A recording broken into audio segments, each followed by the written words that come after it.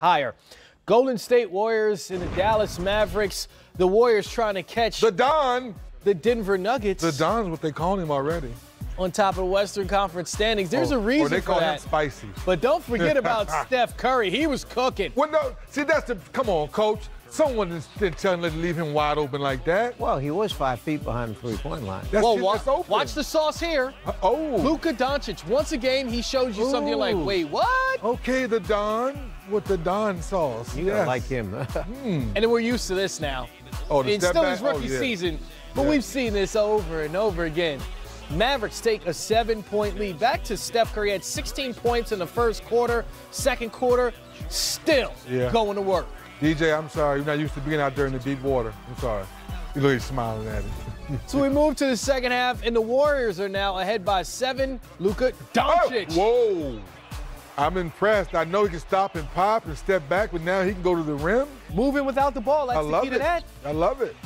Oh, DJ, I'm sorry. You came to the deep water again and had to make a drizzle. Into the third quarter. Don't do that. Don't. ISO, step back on Kevin Durant. 7-footer, Coach. Remember that later on. Remember that play right there, Durant guarding Doncic.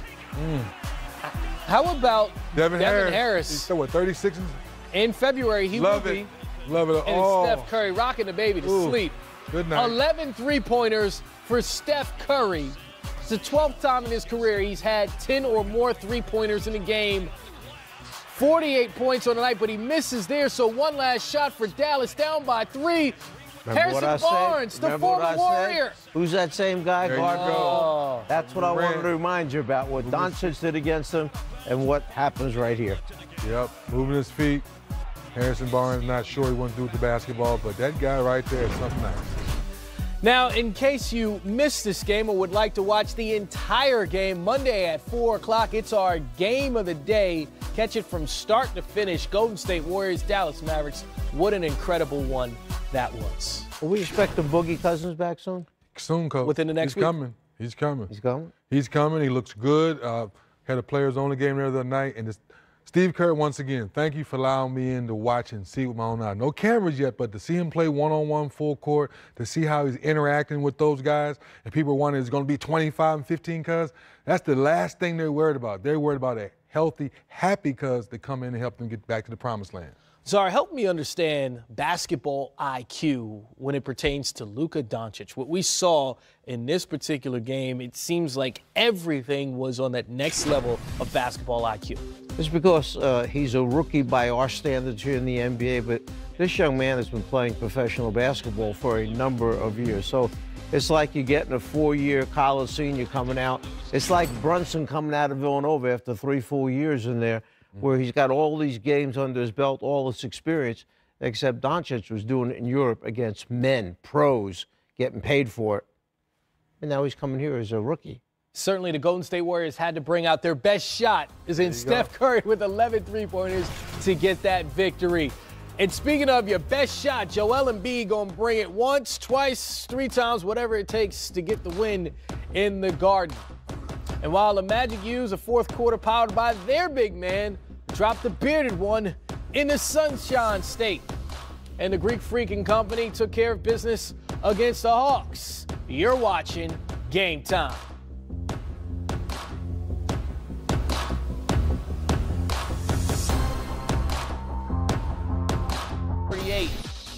Bradley Beal played 55 minutes to get those 43 points. Go along with the 10 rebounds and the 15 assists.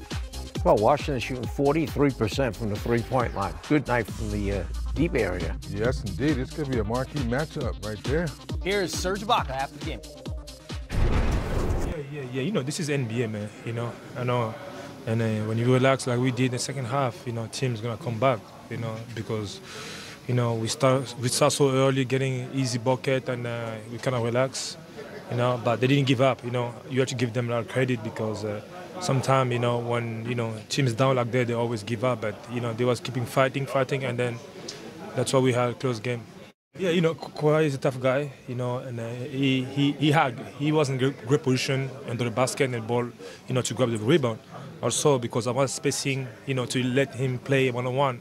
That's why I had that open threes. I think tonight he played like a superstar. You know, that's how we need him to play. You know, he did his job. That's his job as a superstar.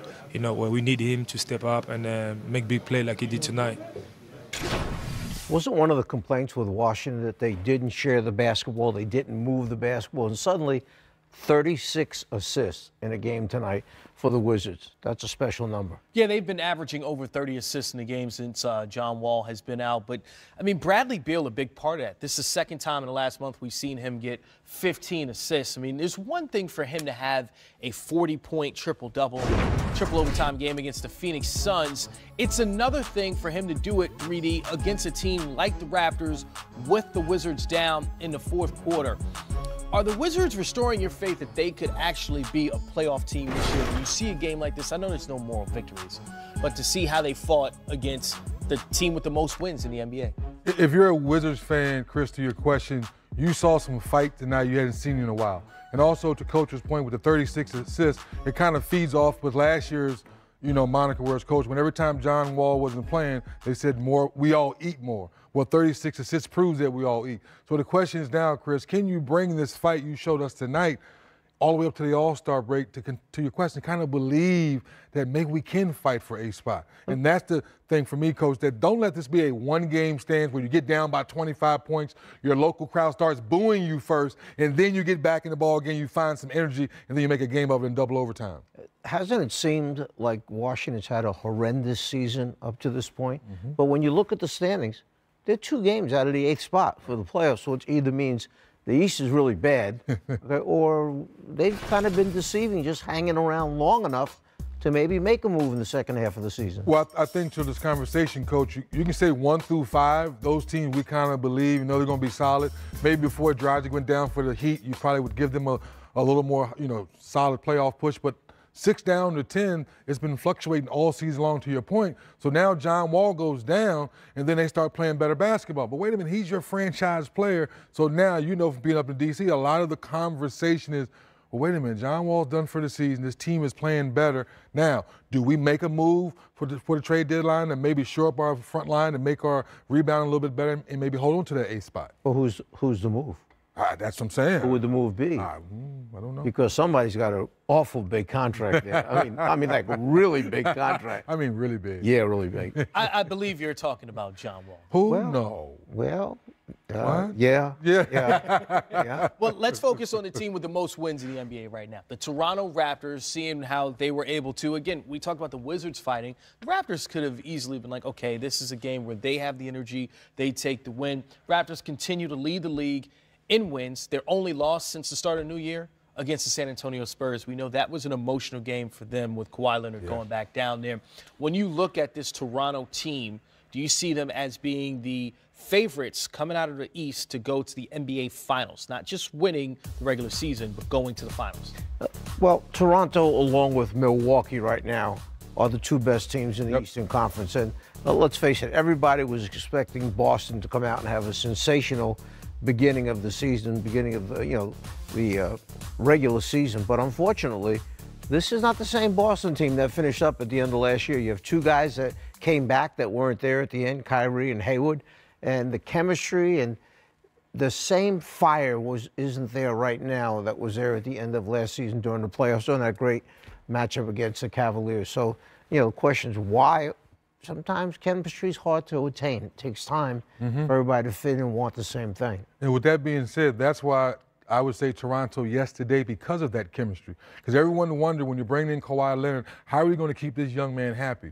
Not playing back-to-back. So I think Nick Nurse, along with Masai Ujiri, is doing all the right things and pulling all the right buttons to keep this chemistry on the right page. So now you look at Siakam, all those Van Vliets of the world, they've all improved over the year. Now that's what makes that bench deeper. C.J. Miles still hadn't shot the ball particularly well. We know how he can stretch the defense. So they're deep enough, Coach, and they still have Danny Green and Kawhi Leonard, who were championship tested.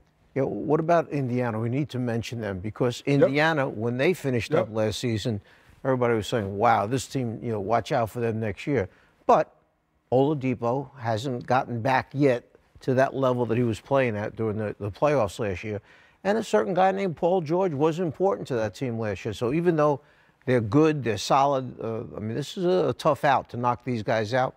Still may not be the same Indiana team that we saw last year. And you have to also mention the Philadelphia 76ers, who are a team that you see the young talent, you see the possibility for some ascension.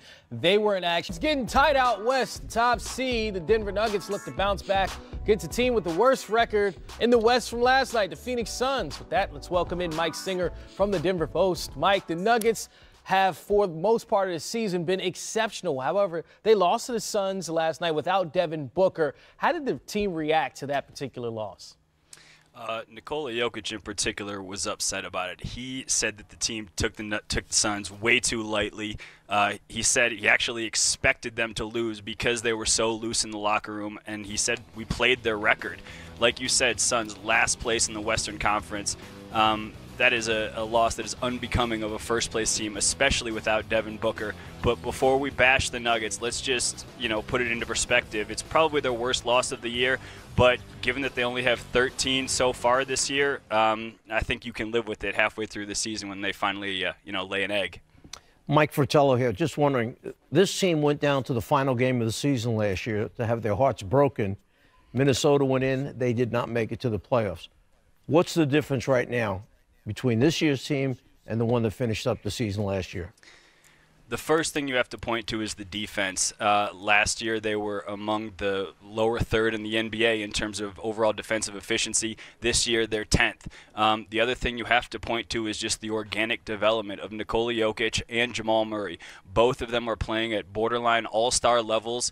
And then even though the Nuggets have dealt with more injuries than any other team in the NBA, a lot of the role players like Torrey Craig, Juancho Hernan-Gomez, Monte Morris have stepped up and filled these roles. And even Malone said today, no one would have expected that they would be in first place given all the injuries they've had. So it's just been a lot of organic development, guys sort of flourishing in these new roles. I like that phrase, organic development. So it leads me right into the big man matchup tonight. They played together, one left, one got some new money, one got a little bit of money.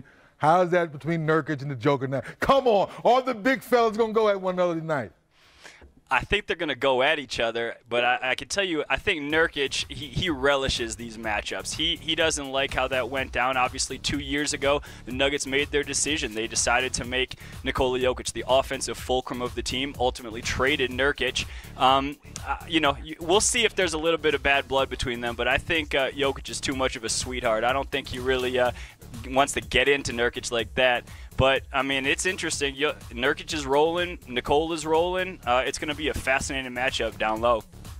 I was looking at the box score, and I thought I saw a name that has been missing for the majority of the season. Has Will Barton returned? Will Barton has returned. Will Barton returned last night in Phoenix. He'd missed the first 36 games. He had surgery to repair hip and core muscles after the second game of the season. And Michael Malone talked about the difficulties of reintegrating him back into the lineup after he's missed nearly half the season. And, once the Nuggets finally start to get whole, Paul Millsap returns. Gary Harris returns, only to go out again with a hamstring injury. So now they got Will Barton back, and it's just a juggling match. And whether, Michael Malone can navigate sort of figuring out these roles and how to include the reserve players versus getting them back in the starting lineup. That's going to be the next few weeks, whether they can sort of solve this minutes crisis. Well, you're leading right into my next question, where now you have all this goodwill because when guys were injured, it gave the bench a chance to get better and understand what they need to do. Now everyone's healthy. Are they really understanding how good they really can be if they want to challenge in the West? I've asked some of the guys this, and the reality is that they are in first place in the West, and yet they have been at about 60%, 65% of their potential, in my opinion. Right. They need the cohesion. They need Gary Harris back. They need Will Barton back. And then we'll see what they can do. And obviously Isaiah Thomas is still sitting there waiting in the wings, and no one really knows if he's going to be able to contribute or in any sort of timely fashion. So I think that there is a ton of potential, as you alluded to, and it's just a matter of whether they can finally realize that potential and get all these guys healthy again. It's incredible, including drafting a guy like Michael Porter Jr., who was arguably one of the most talented players coming into this draft. Of course, he had the injury, so that's why we haven't seen him yet. Michael Singer, appreciate your time. Thank you. Appreciate it. Thanks, guys. Good stuff. Well, look, the Warriors half game back of the Nuggets for that top spot out west, and you saw the slip up last night by Denver. 3D, when you have a team like Golden State in the midst of what we can call a dynasty right now, on your heels right there, does that add pressure to a team like Denver as you're trying to hold that top spot out west? Believe it or not, Chris, I don't think there's any pressure because they don't know no better yet. And that's why he answered that last question so perfectly. When you had Millsap and Will Barton and Gary had you've had pretty much half of your starters out all season long, and you're still the top of the West. So all season long, I've been scratching my head, Coach, like, how is Mike Malone keeping this? How is he doing this? Is the Joker really this good? Why is his name not mentioned in the MVP? We mentioned all these other guys, and they're the top of the West. Is the West really that good, Coach? How come we're not giving the Joker more credit? So now you're getting all these guys back.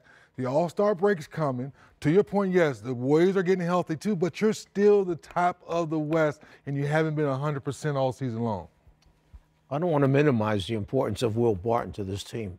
No question. Will Barton can be a starter. Will Barton is great, sixth man coming off the bench. This guy puts up numbers. He's versatile. He plays more than one position for them. He hasn't been around. They're just getting him back now. When he rounds back into shape, Millsap rounds back into shape. Watch out for Denver. Yeah. I mean, when you mentioned Will Barton, played the first 2 games this season, got injured, came back last night. Like you said, he's a guy that they thought, okay, this is going to be a major part of our team, has not been there. I mean, these guys really, look, you mentioned the Joker as part of the MVP conversation. We actually had that conversation about a month ago. And since then, he scored more in big games. Because back then it was, oh, the Joker's not scoring enough when they need him to score. He's shown that he can do that as well, Czar. I mean, if that's the case, should he be considered more in that MVP conversation? I think when people take Denver for real, then you may start to hear his name more. Right now, I think people have said, well, we're just waiting for Golden State to get it together. What happened to Houston in the beginning of the season? They're starting to get it together. So let's see now. The challenge of these teams that we thought were going to be really good are now starting to hit stride, and they are really good at this point in the season. Can Denver hold on? Because they'll meet each other, they'll face each other during the second half of the season. We'll see if they're ready to take on the challenge. 3D, try not to get too excited. We know Steph Curry's back healthy, and he's one of the greatest shooters of all time. And you discussed who are some of the greatest shooters in the league right now, and who do you want taking the last shot in the game? We bring you that next on Game Time Live.